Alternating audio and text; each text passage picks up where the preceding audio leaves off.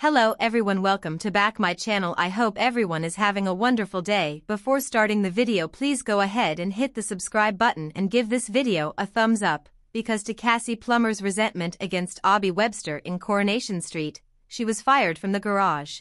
Although Aubrey made an effort to assist Cassie early this year, Cassie has become resentful of Kevin Webster's spouse and has made several attempts to turn Kevin against her. Most recently, Cassie attempted to persuade Kevin that the video might actually be real, and Aubrey has been working feverishly to block it from spreading online. Aubrey was shocked to hear from police officer Craig Tinker on Monday's, June 3rd, episode that there wasn't much the police could do to stop the footage from being reposted online.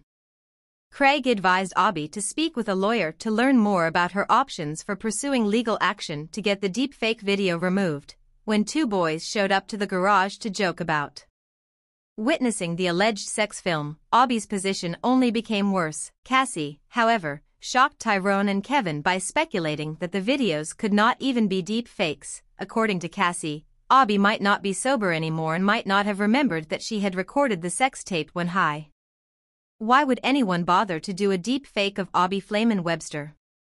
At the garage, Cassie confronted her son Tyrone with accusations. When Aubrey heard these accusations, Kevin jumped to her defense and fired Cassie for regularly raising doubts about his wife. "Sling it," Kevin commanded. "You're sacked."